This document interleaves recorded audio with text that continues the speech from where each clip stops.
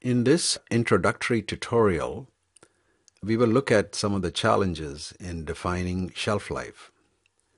But let's first note that today's consumers demand safe foods. They want consistent quality attributes in those foods, and also minimal changes in the sensory quality of the food from the time of purchase to consumption.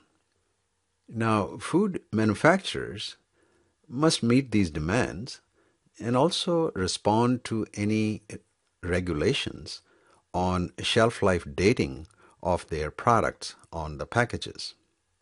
Therefore, an understanding of the food stability during storage is vital, and also to combat food losses during storage and distribution. The knowledge of various causes of food degradation is necessary to develop strategies that can help minimize food losses. To determine shelf life, the food manufacturers attempt to predict the endpoint of storage life under assumed storage and distribution conditions. The endpoint may be based on the following two criteria: microbiological criteria. These are based on the number of spoilage or pathogenic microorganisms and their growth patterns, and non-microbiological criteria that are more difficult since they are based on the desired sensory characteristics. On the other hand, criteria related to the chemical composition of the food are somewhat easier to establish. For example, the loss of some nutritional component may be measured using routine tests during a certain storage period.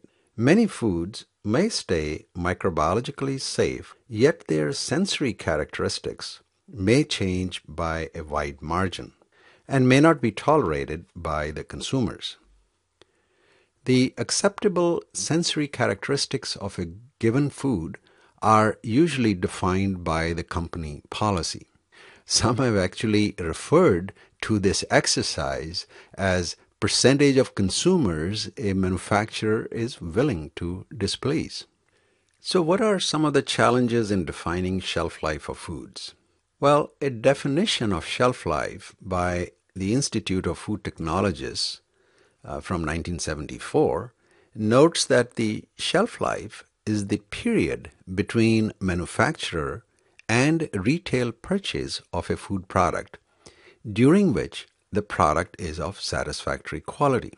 The Institute of Food Science and Technology, IFST, also in 1993 suggested that shelf life is defined as the time during which the product will A. remain safe, B.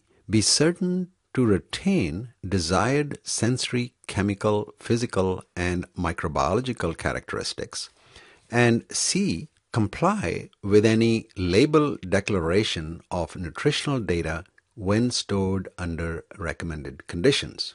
So let us look at these two definitions.